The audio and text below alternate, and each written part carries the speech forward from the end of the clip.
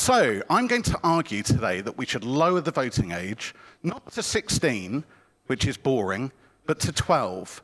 We should be much more radical in our ambition. And that should be part of really a kind of a reorientation of our society to take much more seriously the idea that we live in a democracy. Right? We all think we live in a democracy, but often that doesn't really amount to that much. And our institutions don't always foreground that in the way that they should do. Now, obviously, this is quite a radical proposal. It's not on the agenda of any political party, certainly not in the UK, probably not anywhere. But that's the beauty of philosophy as a discipline. We're not having to just think about what's immediately politically feasible. We can try and think on a slightly broader scale and hopefully think a little bit more into the future about what might in the future become politically possible or politically feasible. So I think this is an idea that falls into that category, something that I don't think we'll expect to see anytime soon, but if everyone becomes persuaded of this, then eventually this kind of change could come. So here's what I'm going to do today. I'm going to start by trying to depress you. I'm going to start by trying to upset you and make you a little bit angry and talk about the way that your society is failing. Right? As younger citizens, you're being multiply, horribly failed by the socioeconomic situation, by the political situation that you find yourselves in. So I'll start with the hat to motivate it. I hope it won't be too grim or upsetting.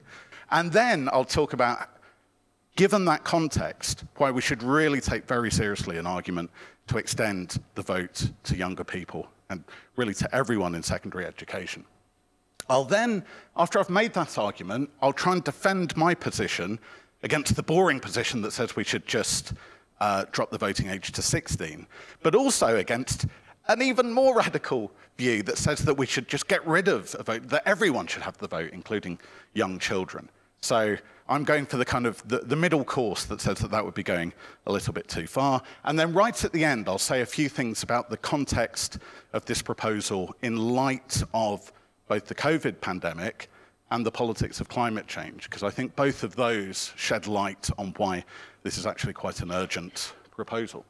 So I'll start with, I've got a few slides with just upsetting figures for you. So there on the left is how much university tuition fees are on average in different places. If I was giving this talk in Sweden, you might, in the next few years, be thinking of going to university, which would cost you nothing. It would be paid for by the state. If I was giving this talk in France or Germany, you might be going to university in a few years and pay a few €100 towards that. I'm giving this talk, however, in the United Kingdom, where for those, I'm sure many, many people here will be going to university and racking up enormous, enormous debts when you go to university. Higher on average, actually, than in the United States. Like the most expensive places in the US are more than the UK, but the UK average is just super high by international standards. And then what happens after university? Well, I don't want to upset you, but many of you will find yourselves in a few years paying a huge proportion of your income in rent, right? A huge proportion of younger people live in rented accommodation. And for those of you who might end up working in London, you could easily find yourself paying 50% of your income in rent. But in other parts of the country, it's also a huge proportion of income. So, unsurprisingly, as you see there from the top right diagram, the majority of people sort of under the age of 30 find themselves living in rented accommodation and paying a large proportion of their income as rent. You'll notice that this is a big difference for many of you to the situation your parents were in. Even more so, it's a big difference to the situation your grandparents were in. Your grandparents, no doubt, were able to, in many cases, sort of buy somewhere to live very cheaply. It was a much kind of easier world to be in than the world that you're in.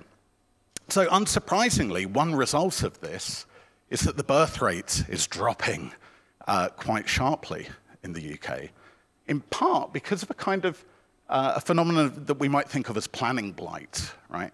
If your economic situation is precarious, if your housing situation is precarious, then you're having to kind of put off and put off and put off the kinds of decisions that in earlier generations people could make a lot earlier, Right, sorry, I said this bit would be a bit upsetting.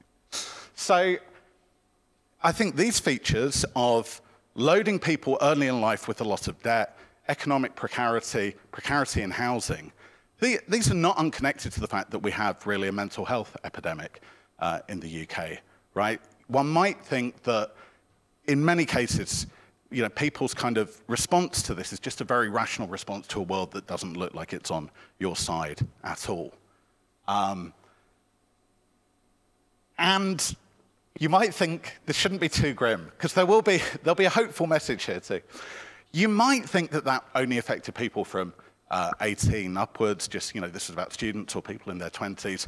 But look what's happened as well to your interests as people currently at school. So that graph on the top right is the pattern of education funding. Sorry, I've dropped, very bad practice to leave out the x-axis, but since like the mid-90s through to now. So as you see, there was a kind of acceleration in education funding up to 2009, 2010, and there's then a fall backwards. So actually, in terms of the kind of funding that is going from the state for your education, it's lower than it would have been in many cases sort of 10 or 15 years ago. And it's so far below the trend that we saw over sort of the period from the late 90s through to about 2010. And of course, something else that's happened is that students sort of 15 years ago were able to claim an educational maintenance allowance, right? So people at sixth form who are from less wealthy backgrounds could get a 30 quid a week grant to support you during sixth form. But that, of course, was taken away in 2010 by the coalition government. So what you have, one might think, it's a situation where your interests aren't taken at all seriously by politicians in this country. And I think it's interesting to see, I think this is an amazing diagram. This is the way in which young people's political preferences seem to get systematically defeated. So this is the outcome of the 2019 general election if you segregated it by age. So the map on the left is what the outcome would have been of the 2019 general election if only people aged 18 to 24 had had the vote. The Labour Party would have won 544 seats for a majority of 438, which is unprecedented in, you know, there's never been a majority like that. But on the right, what you have is the electoral map, if only those aged 65 and over would have voted, where basically the result is almost exactly reversed. The real result is in the middle, and as you can see, the real result is much, much closer to the world where only the older generations had the vote, in part because of differential turnout, right? Your grandparents are much more likely to turn up to vote than our you know, siblings aged 18 to 24, and in part it's just weight of numbers as well. So, having painted all that slightly grim picture, here are two quite minimal accounts of what intergenerational justice might involve. So philosophers talk about the idea of justice between generations, and these are two really quite minimal accounts of what justice between generations might require. So on the top there, you have the amusingly named Léon Bourgeois, who was a French prime minister in the 1890s, also a Nobel Prize winner, but a political philosopher in his spare time. And Bourgeois thought that each generation has an obligation to improve the situation of the next generation as a way of acknowledging and repaying their benefits from previous generations. So he called this a principle of solidarity or solidarism, right? So the fact that you end up in a world where you've been given all these gifts by the generations before you means that you ought then to have an obligation to make sure that you pay that forward to the next generation and to make sure that their lives go better than yours did. And one might think that that really hasn't been happening. A more minimal version of a similar idea comes from the Belgian political philosopher Philippe van Parijs, who thinks that intergenerational justice requires that each generation or each birth cohort should make sure that the situation of the next generation is no worse than its own. So he's not saying there needs to be endless improvement, which is what the first view says, but he says, look, at least it should be no worse. Now, I don't think that standard has been met either, right? There seems to be actually a decline in various ways in the opportunities open to you. So our societies don't manage to do either of those things. So what is to be done? Here's where my proposal comes in. Now, I'm going to be arguing for dropping the voting age as a measure that we really have to do in light of this background. Now, I think the first thing to realize is that the limits of the right to vote have not been historically stable at all, right?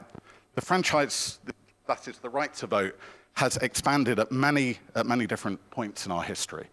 It was only in 1918 that working class men, so those without a particular amount of property, or any women at all, had the right to vote in the UK. So when women first get the vote in the UK, it's only those over 30, and there are also property qualifications. It's then only in 1928 that everyone aged 21 or over gets the vote in the UK. So less than 100 years ago, right? That's the only point in which men and women over the age of 21 get the vote.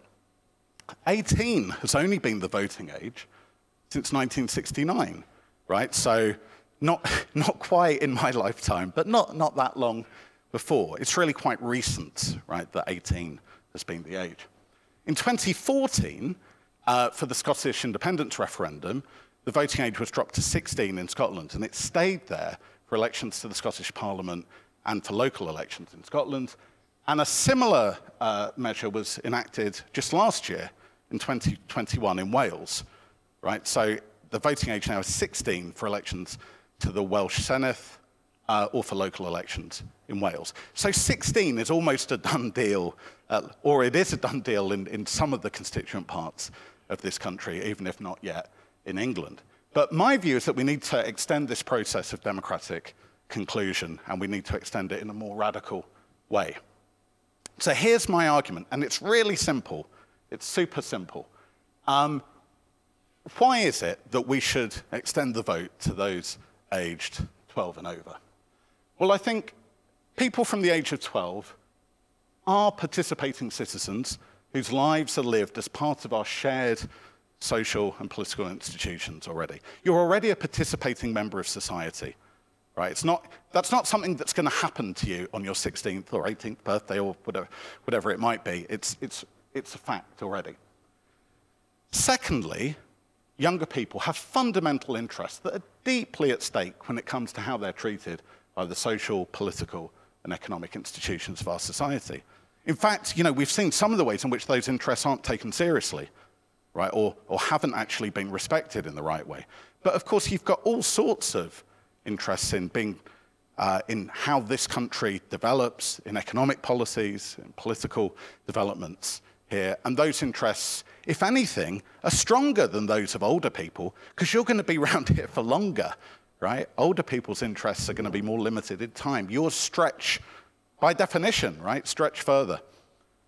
And thirdly, none of you lack any general capacity among the capacities that allow people to exercise their democratic rights as voters or as citizens more generally. Nobody in this room lacks the kind of the capabilities, the abilities that other voters, other citizens have. So given those facts about participation, about interests, and about capacity, there's absolutely no good reason not to extend the vote to everyone of secondary school age. So those three claims taken together, so this is a bit of, excuse this bit of sort of how philosophers talk, they constitute a jointly sufficient case for the democratic inclusion of young people. If those three things are true, then taken together, that's a good enough argument, or so I claim. You may disagree, for giving everyone from the age of 12 the vote. As I've said, for A and C, there's no relevant difference between younger citizens, between teenage citizens and anyone else. For B, your interests are actually more significant and stretch further in time than others.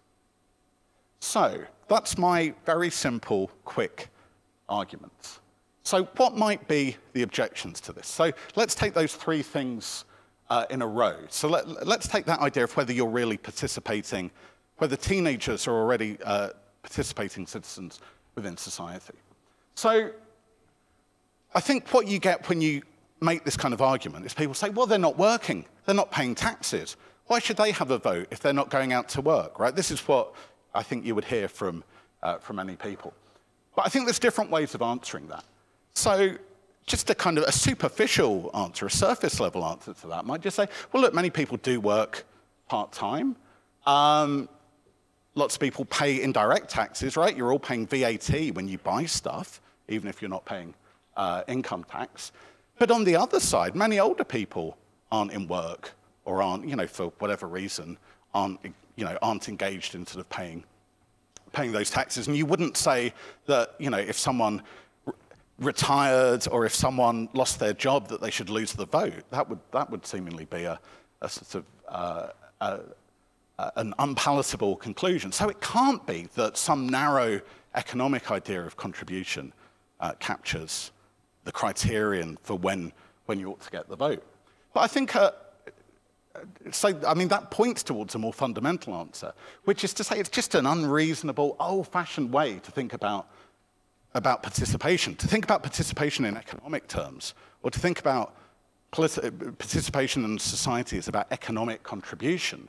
It feels like the property qualifications that we had on the vote in this country before 1928 feels like a class-bound and therefore utterly unjustifiable, narrow and impoverished conception of what it is to be a participating member of society. People participate in all sorts of ways. You make contributions to families and communities and to shared institutions. You're all part of a school community with a significant interest in how the school that you attend is governed, how it's funded, where its money comes from, whether it gets enough money, and so on and so forth. Right? You're embedded completely in the society and the institutional structure of where you live. So I've just put up this, the cover of this book by Linda Colley, which just came out last year. And if anyone's doing history A-level, I think you'd find it super interesting. And she looks at the history of citizenship and says, when ideas of citizenship and sort of having democratic rights emerged in the 18th century, it was connected with military service. And this was part of why men, rather than, sort of like army-age men were the kind of central target of political rights, because being a citizen was seen as being connected with, being prepared to pick up a gun and go and defend your society. But I think we need to, just as we move beyond that idea, we no longer think that only those who serve in the military should get a vote. And then there was a stage where we thought it was something to do with sort of economic contribution or economic position.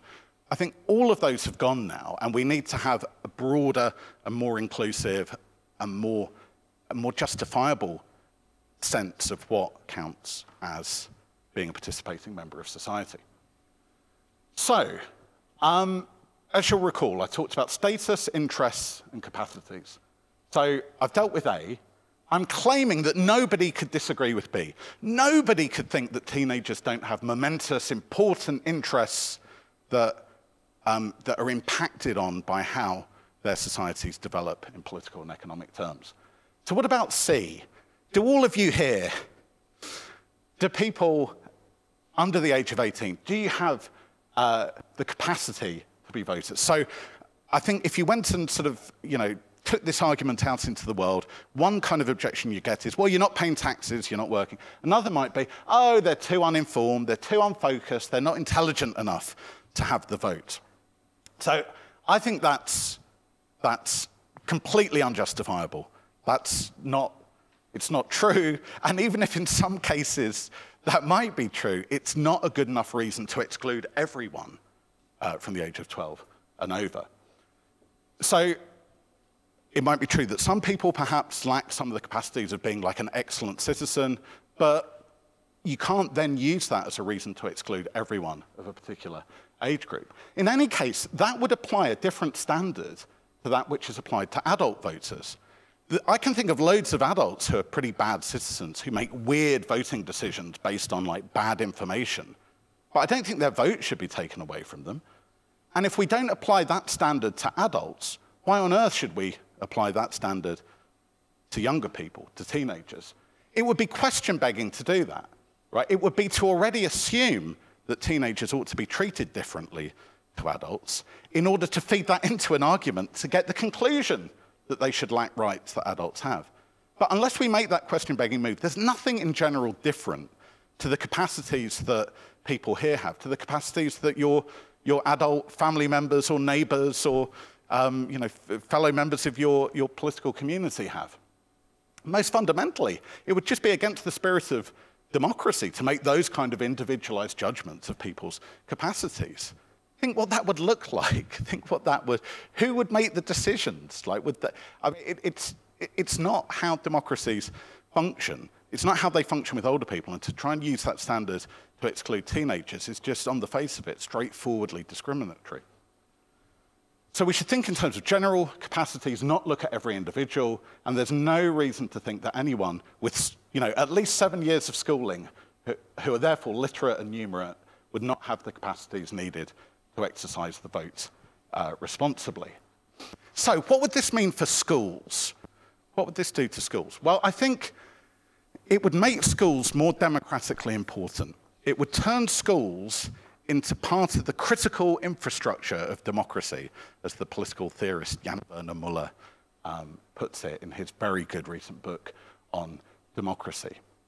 It would have to be the case that when you first encountered sort of political argument, political discussion, political deliberation, the school would have a role in facilitating that, not in being partisan, not in trying to get you to think one way or the other, but just extending what schools already do in terms of trying to create future citizens.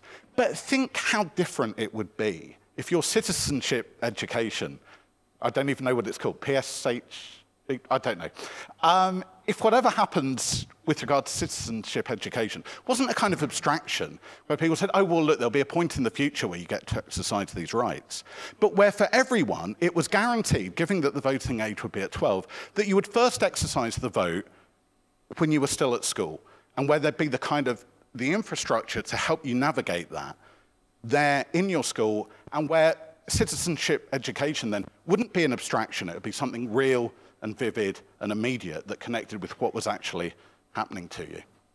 And think of the difference between how, at the moment, politicians can give lip service to the interests of teenagers, but not really take them seriously. And we've seen in my sort of not very happy earlier slides the way in which your interests haven't been taken seriously. Think of the difference if politicians at election time had to come into your school not in a patronizing way, but having to take you seriously and get your support and persuade you, right? And where they were coming to actually engage with you as equals and not just as someone that they could take for granted. That would be a very worthwhile transformation. So, why is it not enough just to go to votes at 16? Why do we need the more radical move of going down to 12? So, I mean, the boring claim I should make is that I think all of these arguments support at least dropping the voting age to 16. I think that's just so straightforward. I think there's no good case against that. So I think the interesting territory is whether it should go further. Well, as I've said, if you drop it to 12, if you drop the voting age to 12, everyone's first general election, assuming something like a 5-year electoral cycle, happens while they're in school and able to access the kind of infrastructure and the kind of support that that could be provided by being a member of a community that's going through that democratic process together. And I think really that's the most important element of why, if we were to drop the voting age only to 16, many people would still be encountering the democratic process for the first time where they didn't have that kind of support, and we'd be losing the opportunity that we have to make use of the institutions that we already have. And beyond that, when you look at the arguments that are out there for why people from the age of 16 should have the vote, none of those arguments really justify only going to 16. If you talk about interests, if you talk about participation, if you talk about capacities, any argument that gets you to 16 should also get you further. So why shouldn't one go even further than that? So some political theorists, David Runciman at Cambridge or Daniel Weinstock at McGill University in Toronto, they want to get rid of absolutely any age limit for voting. They think if you can hold a crayon and go into the, well, no, actually, David Runciman says 6. I think Daniel Weinstock's view is more like if you can take the crayon into the voting booth and make your X, then that would be enough. He doesn't think there's a clear X. So why don't I go that far? Why am I defending this merely moderate position? Well, I think there's three arguments. So one, something I've already talked about, is about that idea of the kind of the school as a democratic institution and as part of the background infrastructure for democracy. I think secondary schools can do that. I don't think primary schools are well placed to do that. And primary schools, you might think, have just got a very different function, right? They're trying to give people the basic literacy and numeracy and reasoning skills and social skills and whatever that then might allow them to be democratic citizens. Another argument, and this is one that it might be interesting to make as I am in a Catholic sixth form college.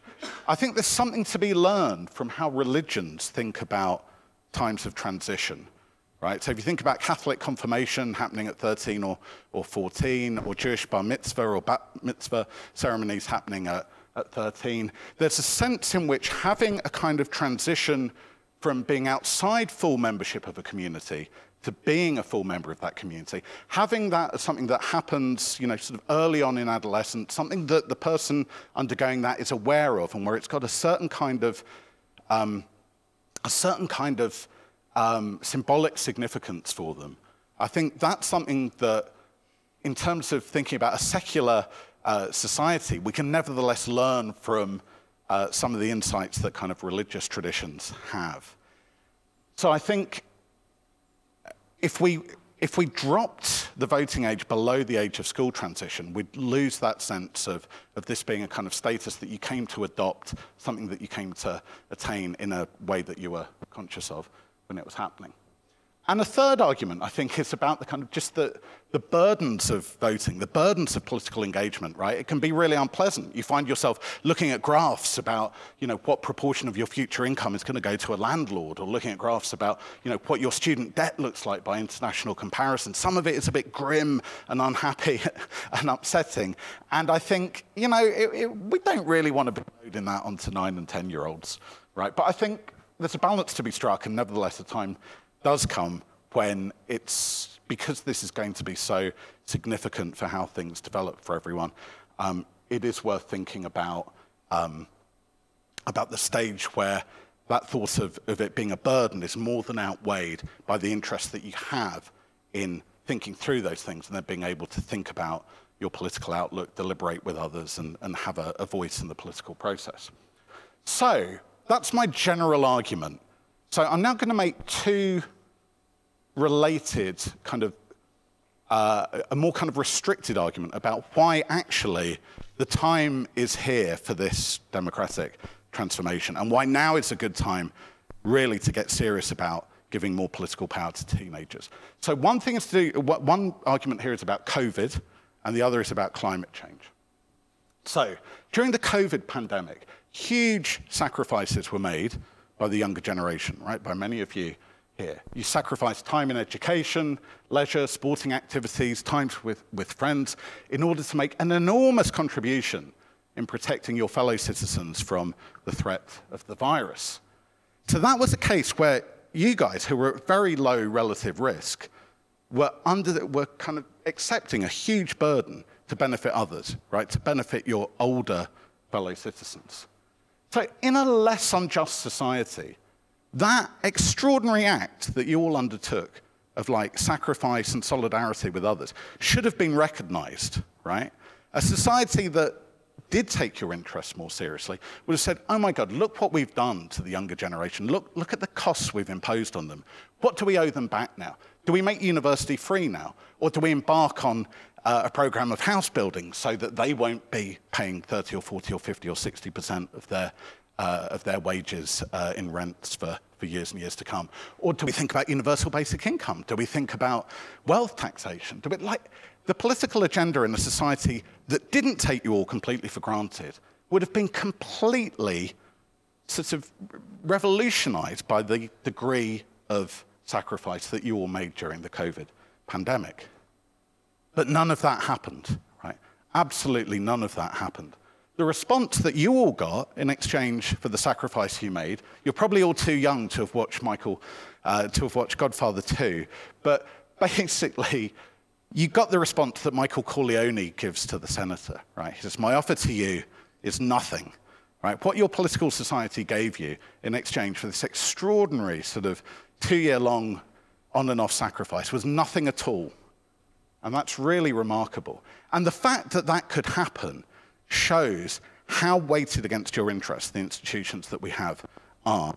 And it therefore, I think, makes just very strongly and vividly the case that we need a different system of political representation. We need a way of empowering teenage citizens. We need a way of empowering the younger generation, or else they'll find themselves taking the brunt of these kinds of decisions that are only too happy to take their interests and their for granted, and just to ignore the kind of the social contribution that they've made. And I think related to that, there are some issues around climate. So I think it's kind of horrifying but transparent truth that our existing political system, with its just incredible short-termism, it's very bad at thinking a long way ahead, in part because a lot of older voters have got quite a short time horizon, and its inability to act against the near-run interests of older and wealthier parts of society.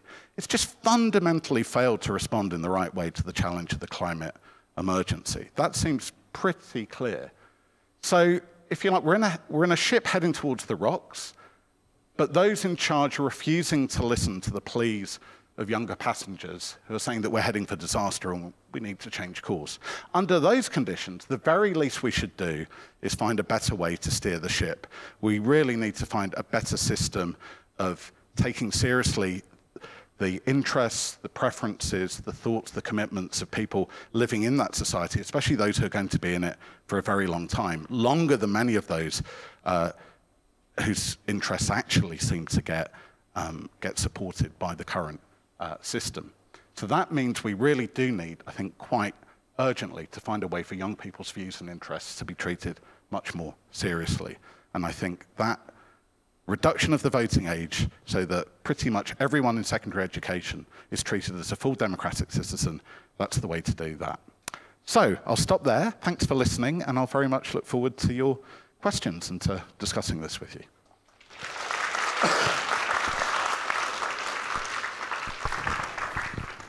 Thank you very much, Martin. Before I take your questions, I wanted to ask you something. Namely, Professor Neal has argued that you all should be allowed to vote. Is there anyone here who disagrees? No?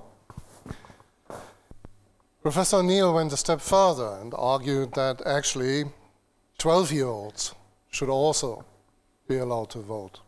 Anyone here disagrees with that? Few more. Why is that? You want to explain? If 12-year-olds are allowed to vote once, do you think that 12-year-olds should be parents then, basically? It sounds weird, it sounds, the question sounds weird, but when you do think about it, should 12-year-olds be able to become member of parliament or something like that, because there's no specific qualifications that you need to become an MP, so should they be allowed to do that as well? Mm-hmm. There are a few others who raised their hands to disagree. Yeah. I feel like if 12-year-olds had the right to vote, 12-year-olds wouldn't really care about that. Like 16, I feel like they'd be more interested in politics, they get interested in learn about parties, but a 12-year-old, I feel, would just want to go do their own thing, play, and then most likely they just become an extended vote for their parents. So, yeah. Okay. Any other views, sir? Yes. I believe that by lowering the age of voting to 12, it actually leaves young people more open to political manipulations by the politicians, so it's much easier for them to gain votes from the younger audience than it is the older ones who can argue the cases they've seen. They are more educated against the impacts that previous choices have had. Okay, you want to reply to this, Martin? Fantastic, really, really good objections. So, do I think that a 12-year-old should be able to be Prime Minister? I think probably not, right? I think that might well involve having some additional capabilities that a 12-year-old mightn't have. Although at the moment it feels like we do have someone who behaves like a kind of a wayward 12-year-old is the Prime Minister. So maybe the current system doesn't insure against that either. But I mean, one could think, for example, in the US, there's a particular age that you have to be. I think you have to be 30 to be a senator or 35 to be president. I've probably got the exact ages wrong, but there are sort of age qualifications for particular offices, right, even though that's not the same as the age where you're entitled to vote. So you could imagine a system like that, right, that still said, well, actually, given that everyone has to be in full-time education up to a particular age, given that there's very good reasons to keep that, that the voting age and the age at which you could become a candidate might be different. So I think, in a way, there's two answers. One is, even if in some way a 12-year-old were entitled to do that, very unlikely that they'd get the vote. Very unlikely that they'd be elected to that, given that you'd still have the whole electorate right across the age range. But one could nevertheless have a system that tried to differentiate between ages for candidates and ages for voters. On the sort of, well, I suppose in a way, maybe the second and third objections are sort of related. So there's some worries there about like the autonomy of 12 or 13-year-olds. Would they be very open to manipulation? Would they just do what their parents told them? Have they not really got the capacity to be sort of engaged in their own way with politics? And I think there's a little bit of a danger there to say that that we should take too much evidence from how people are at the moment and say that they might still be like that if we had a very different system where everyone knew, right, that when you become, I mean, whether it's 12 or 13 or whatever age it might be, that you then did ascend to this kind of full sort of political status, right? It might be that if you actually knew that you had a vote and you had the same power the same political power as older people, it might be that you'd have reason to take more of an interest. But I mean, one thing that might shock you both, I think, is that the kind of arguments you've made there were exactly the kind of arguments that were made against granting the vote to women. Right? People said, oh, well, if you give women the vote, they'll just do what their husbands tell them, or they'll just do what their fathers tell them, or whatever. Right? There was a sort of, there was a kind of move, quite a sort of patronising move that in a sense was just a refusal to kind of take those individuals sufficiently seriously. And I think, obviously this is a different case, but I think we need to be very careful about not making those arguments too quickly, whilst also thinking that actually there are many cases where people of all different ages are easily manipulated. Might see an advert on the side of a bus saying that £350 million a week extra will be given to the NHS, or insert your favourite claim that turned out to be inaccurate. And the hope is that if you're embedded in a political community, you can talk to other family members, to kind of members of your community, that there is some kind of political learning there, and that people come to sort of see when they are being manipulated, and that they can then punish at the ballot box those who manipulated them. And hopefully that could be just as true of teenage citizens as it would be of older citizens. But really great objections, really, really good. Thank you. Does anyone want to, it's not over yet, does anyone want to respond directly to what Professor Neil just said? Yes, please. Do you not think by giving the vote to 12-year-olds, obviously you said about them like being easily influenced influenced by people. But do you not think it would be then cutting off the maturity? Because as a 12-year-old, I know myself and a lot of other 12-year-olds won't have fully matured yet. So by giving the vote at 12, do you not think that would like cut off the chance to mature and they would feel more independent? Because I think the vote being at 18, in my head, I think you turn 18, you get the vote, and then you're an adult and you're more independent. So do you not think it would be cutting off? Like they would feel like they had to mature too quickly to not, as a 12-year-old, still a child, and they might have to mature themselves to vote responsibly rather than just enjoying being young. Yeah, so I think that connects really closely to why I'd be really uneasy with dropping the voting age much below that. But I think it's worth just thinking about, on my view, like what's really special about that kind of democratic participation and that right as opposed to any other right. So I'm not saying that, I'm not imagining a world where 12-year-olds are sort of cast out of the family home and expected to fend for themselves, and where we try and individualize people much earlier. It's just about giving that very demarcated, specific political right to people. And I think one of the real, if you think about like the course of a human life, if you like, one of the really strong reasons for kind of giving that entitlement early on while people are still at school is that democratic participation and taking politics seriously, it really becomes a habit.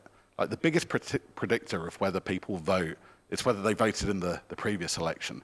And if you can get people thinking of themselves not just as sort of passive subjects that things happen to, but as people that have got as much voice and as much influence on what happens as any other democratic citizen. If you can get that habit of thought in place early on, then I think as people do mature, as they get older, hopefully that will then be part of their mental life and their outlook and their sense of themselves as a citizen. So I think there's an odd way in which your sort of future interests, your interests when you're a fully adult member of a political community, are really met by it having been the case that when you were younger, that you were granted this right and that you got to exercise that, and that was part of your development.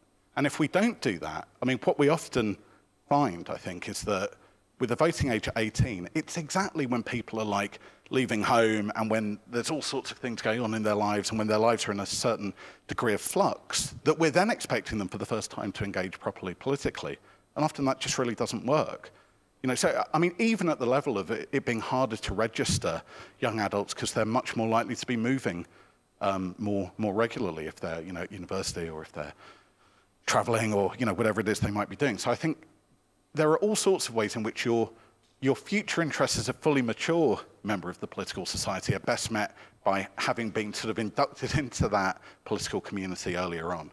And that shouldn't depend on like a refusal to acknowledge that there's differences in maturity, but just instead to think that's a really valuable thing to have been part of your process of growing up during adolescence. But great question. Any other questions or comments? Yes, please. So you mentioned schools as a place where 12-year-olds can get support. What kind of support will they get? Isn't there a risk that they just get manipulated into thinking one party is better than the other? Well, I'm sure that all of your teachers are faultlessly professional and wouldn't dream of doing anything along those lines. I think you have to sort of trust people in education and kind of treat their own professionalism as something significant and something that they themselves are going to take very seriously. I would have no qualms at all about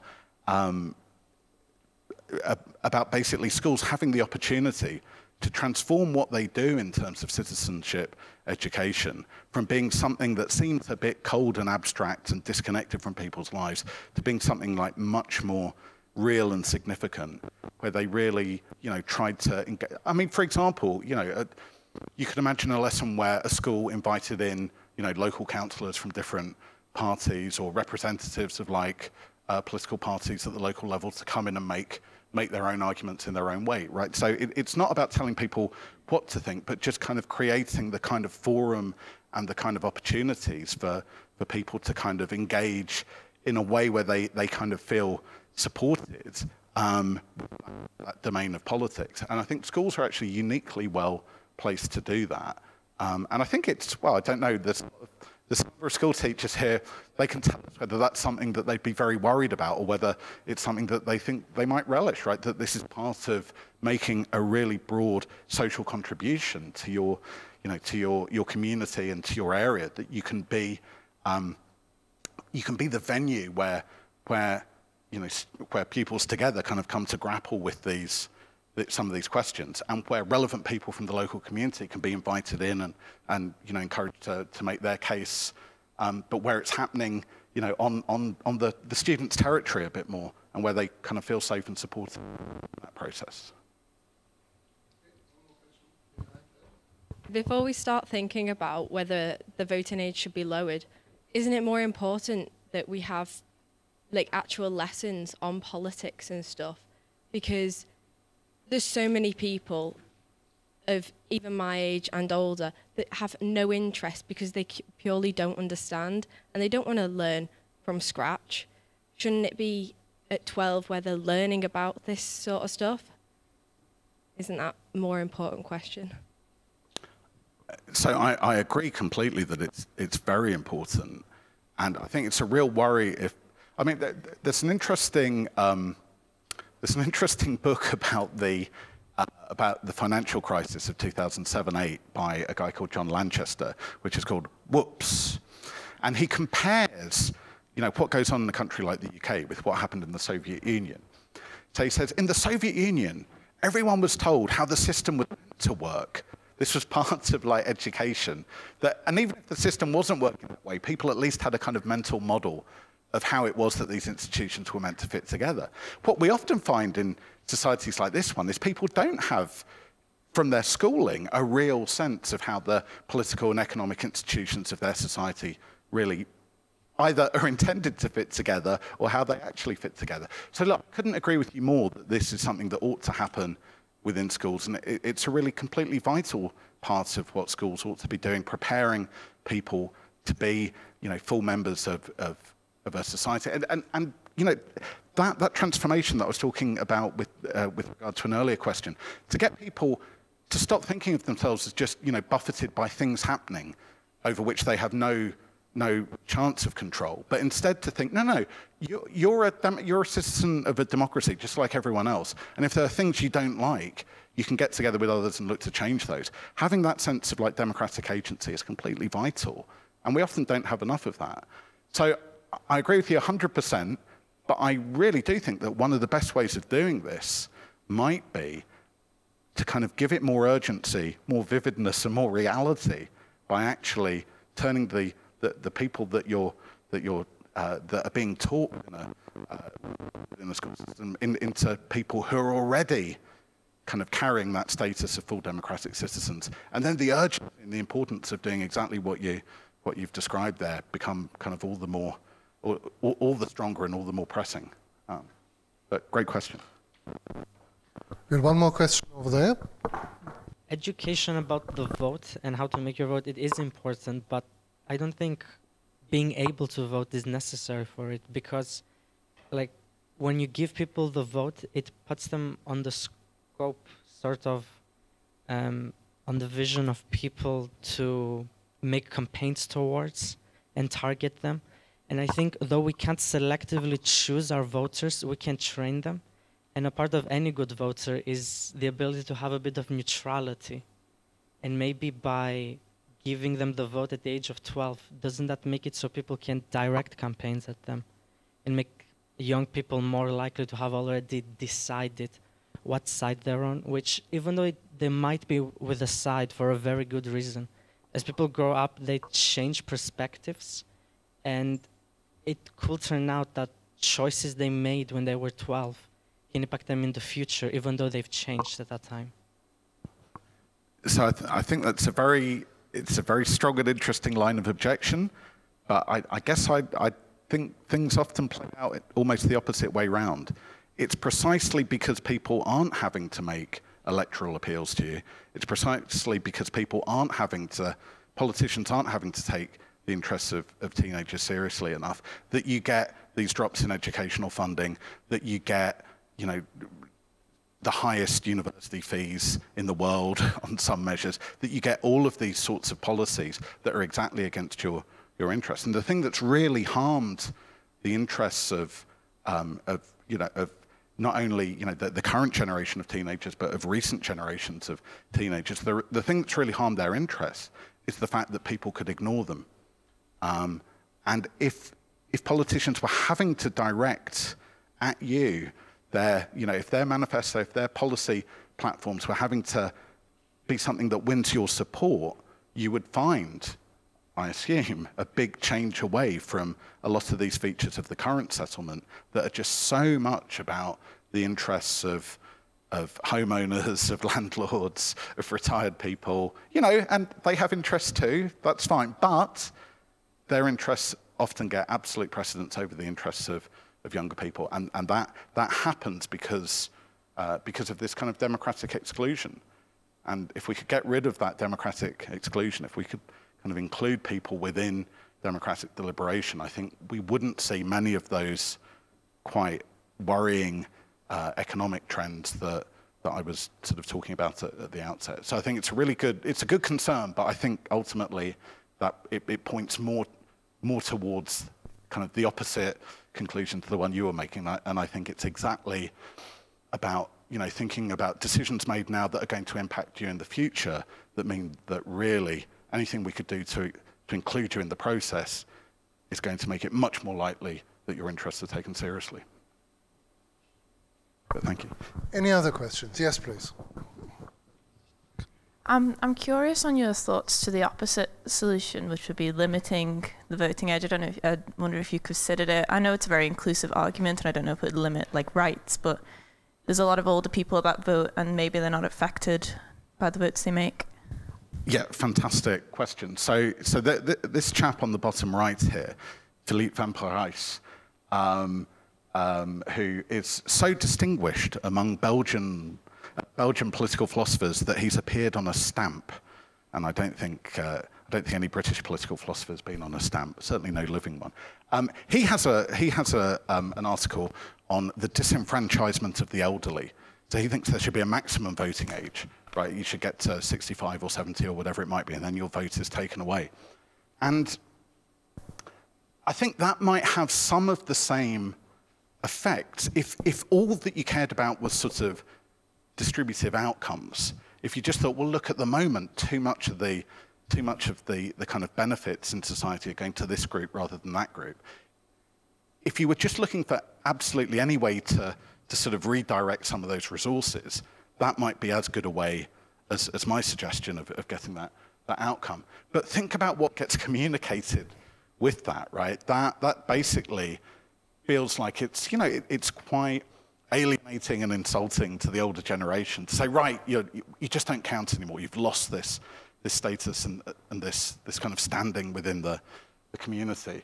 And I think it would cause enormous sort of resentment. It'd be a very tough thing to say to a, you know, sort of very public-spirited, very sort of cogently reasoning older person that suddenly they're outside the full membership of the political community. So I think my solution, by looking to kind of increase inclusion, it's more in the spirit of what democracy ought to be about, of like the people who are living together in a community collectively deciding how things are going to go for them. So even if it were the case that would be quite an efficient way of changing some of these distributive outcomes, I think it's got a kind of anti-democratic impulse to it that really doesn't fit with the kind of underlying values of democracy. Whereas my proposal, I think, is much more in keeping with those values. But it's a great question. I'll send Mr. Skelhorn the reference for Van Parijs's paper if anyone's interested. You said like democracy would be like bettering people's interests and stuff because they get to vote 12-year-olds. Is there not a chance that 12-year-olds might vote like against their best interests? So like the Conservatives offer like, oh, we're extending summer holidays, we're getting rid of homework. It's like these are millions and millions of votes. It's like, well, it's not in their best interest.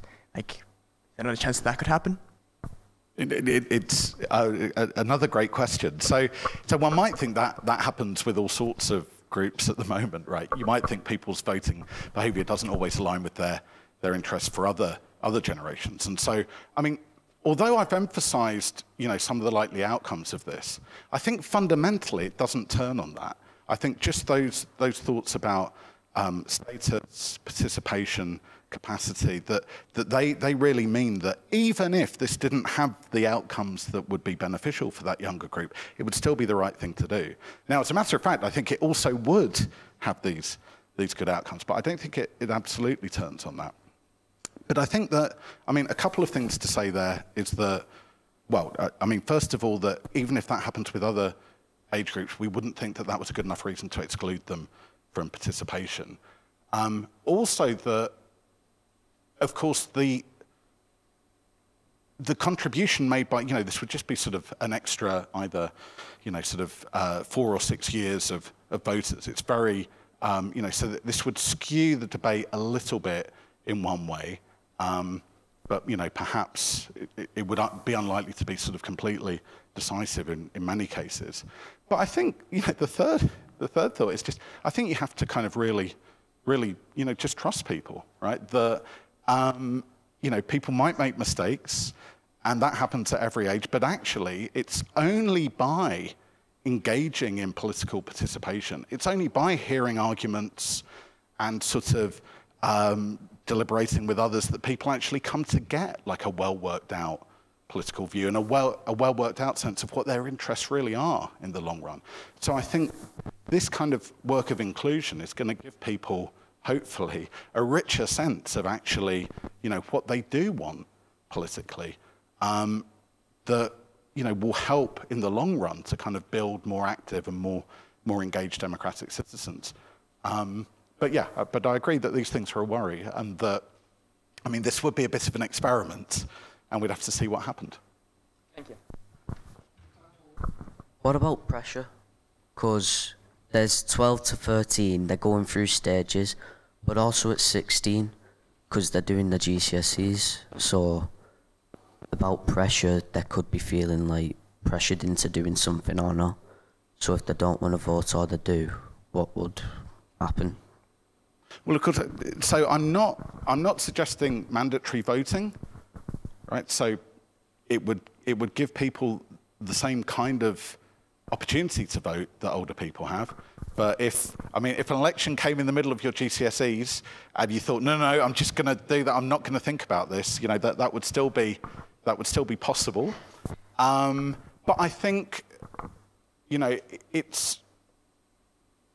it's really about just sort of putting people on the same standing from an earlier age. And, there are all sorts of ways in people's lives at different points at which, the chance of political participation gets kind of pushed out by other pressures, whether that's young parents or whether it's, whoever it might be at different ages. But I think at least having that open and having like those sorts of opportunities is something that's going to be really valuable to people, even if in some particular times, in some particular cases, it's not really something that people can fully avail of. But another really good question. Thank you. Thank you so much, everyone. You've been amazing. I'm really amazed at the sharpness of the questions that you raised. It's really wonderful. You should all come to Liverpool or to York and study philosophy. Thank you very much, Professor O'Neill. Give him a warm hand of applause. Thank you all very much.